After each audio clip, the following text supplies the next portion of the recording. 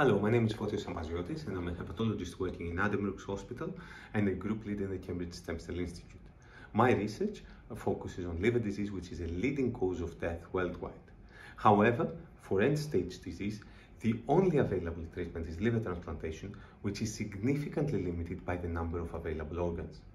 To overcome this challenge, in the lab we use an approach called regenerative medicine. We can take small pieces of liver tissue, grow out liver cells in the lab. These cells are quite remarkable. We can either inject them directly in damaged organs to repair them, or we can use them to make spare artificial organ parts to replace a whole part of the organ if it has been damaged beyond repair. Now, although this is very exciting, this approach is still a little bit far from the patients. Why?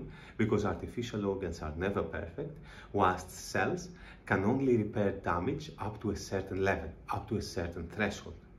Recently, however, to work around this problem, what we have done is we have collaborated with Adam Brooks Hospital and we took whole human livers from organ donors which were deemed not suitable for transplantation because they were mildly damaged. We collaborated with our transplant surgeons and our radiologists.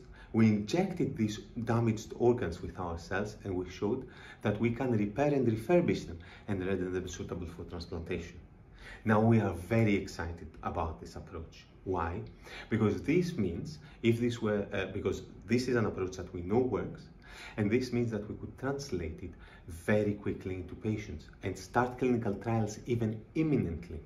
If this were successful, this could mean that we could significantly increase the number of organs available for transplantation, reduce waiting times on the liver transplant waiting list, but most importantly, set a foundation for this approach to be used in other organs, such as heart or lungs or kidneys, which would advance the field of organ transplantation in general.